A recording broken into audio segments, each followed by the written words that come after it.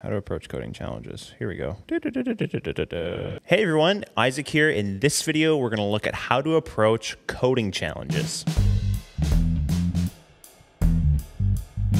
How can you get better at quantum programming? Well, there's a few options, right? You can contribute to something like PennyLane, an open source piece of software. You can immerse yourself in our codebook, which is a free online textbook that has code exercises in it, as well as like a traditional kind of textbook half.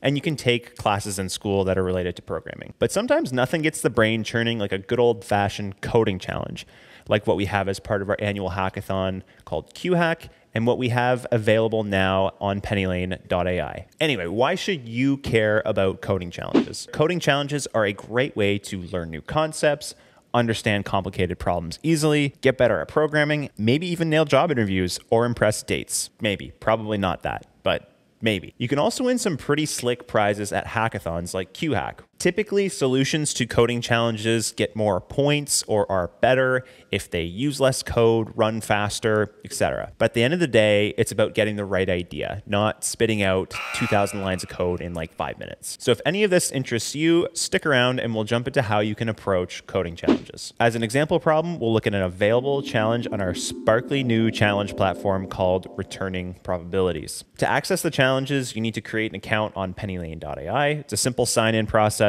Once you're signed in, you can go to PennyLane.ai/challenges and you can see all of the available coding challenges that you can try out. Now, we will be posting new challenges every so often, so make sure that you follow us to know when those challenges drop. Okay, step number 1 in how to approach coding challenges: reading comprehension.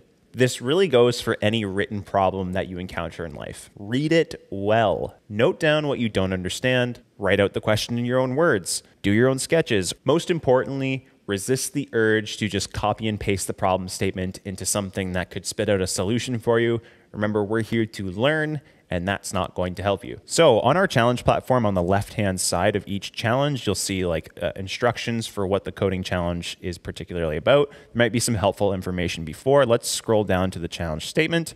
You're tasked with calculating the probability that a rotated qubit is in the ground state 0. The completed code should define a device, create a quantum function and Q node, run the circuit, and process the results. The quantum function should rotate the qubit around the x-axis by an angle phi using QML.Rx, measure the probabilities of the qubit being in different states, and so on. You can read the rest. But basically, we need to create a 1-qubit circuit with 1 gate in it that does 1 measurement. So that was just the challenge statement. There's also a section at the bottom of every challenge called challenge code. It just explains the code that's on the right, what you need to complete, and so on. In the challenge window on the right-hand side of these challenges, there's yellow and white areas. The yellow areas are things that you can't edit, so you can only put code in the white areas. Now, if you did want to mess around with the entire code, let's say on your laptop in like VS Code, Sublime, PyCharm, or something like that, you can just copy all the code here and paste it in whatever IDE you want. When you do that, you'll see all these test functions that are responsible for testing out your solution. You'll see the public test cases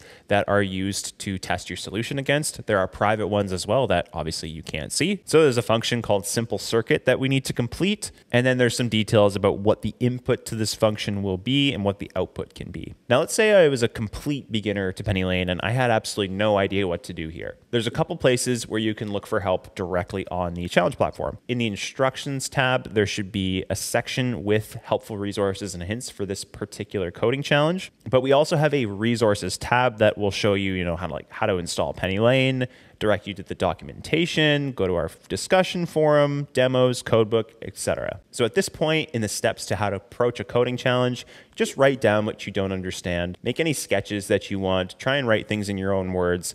We'll come back to what you don't understand in subsequent steps. But on to step number 2, which is divide and conquer.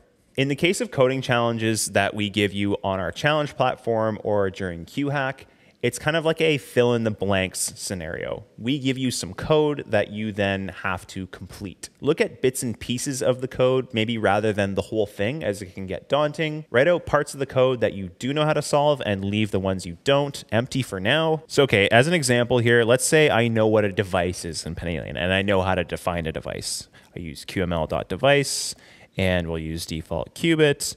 and the circuit is a 1-qubit circuit. Okay, but there's maybe one thing here that I don't understand, which is a Q node. I have absolutely no idea what a Q node is, maybe. Okay, I'm gonna write that down. Now this quantum function called simple circuit, it needs to have a QML.Rx gate in it. Okay, so it's given to me in the problem. Maybe I know how to do that. I'm gonna put it in the function, QML.Rx, and I need to give it the angle and the wire that this operator acts on, which is the 0th wire. All right, and then maybe I just don't understand what probs does. I'm a little confused about this. I've written down QML.probs and what a Q node is as things that I don't understand, which brings us to our next step, which is documentation is your friend.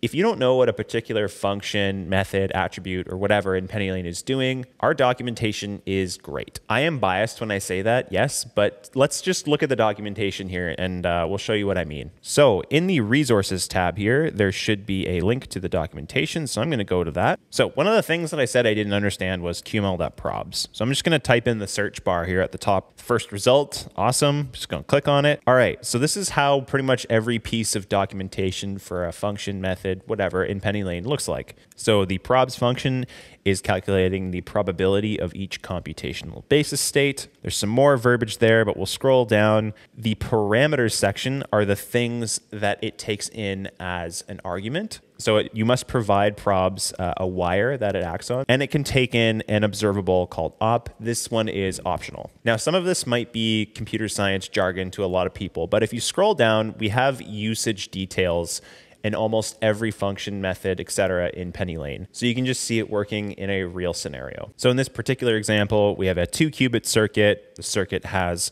one Hadamard gate in it, returns QML.probs, and there's more and more detailed use cases of QML.probs down below. So yes, I am totally biased when I say that our documentation is great and you should use it, but I really do feel like it gives you a lot of information that is very digestible. Okay, step number 4. You gotta dive in. Stop what you're doing and listen.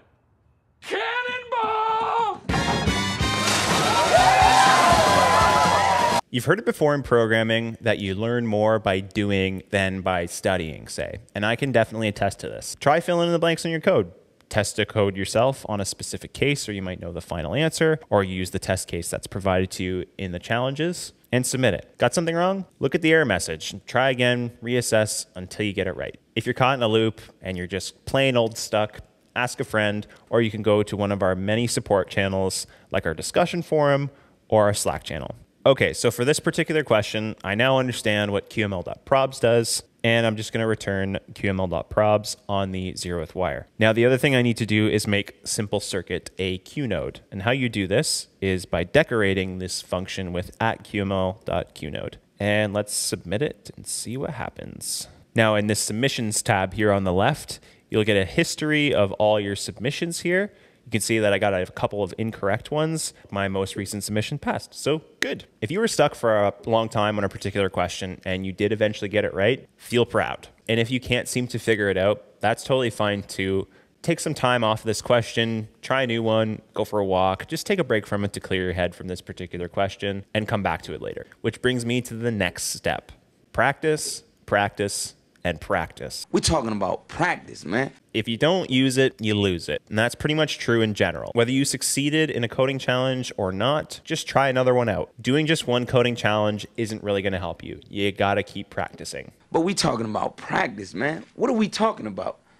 Practice? The PennyLane challenges at pennylane.ai/challenges are a great way to get reps in. Practice here and participate in QHack 2024, where you might be able to win some awesome prizes. Currently on the challenge platform, there are 7 questions. We just did this one here. Again, we'll be continuously adding challenges to the challenge platform, so make sure you follow us to know when they drop. And that'll do it for today's video. Really hope you found this useful. Our new challenge platform is available now. You should definitely go check it out. Make sure you subscribe to the YouTube channel, like this video if you liked it. Follow us on Twitter and LinkedIn to hear when the new challenges drop on the challenge platform so you can continue practicing. Mark QHack 2024 in your calendars so that you can put your skills to the test and possibly win some sweet prizes. And with that, I'll see you in the next one.